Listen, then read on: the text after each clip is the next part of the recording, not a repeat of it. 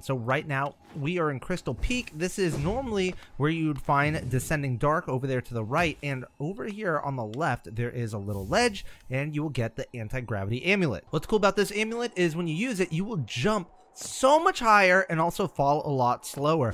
The one thing that I don't like about this charm though is that when you fall, it's really easy to take that hard fall damage. Even if you're up just a little bit from what you're falling onto, you're gonna fall hard over and over and over again. If you're using mods though and you just turn on quality of life, it should help you out at least a little bit. It doesn't really make you fall a whole lot faster, even though when you do the menu drop, but you can kind of skip that fall animation a little bit, which is, at least that's helpful, right?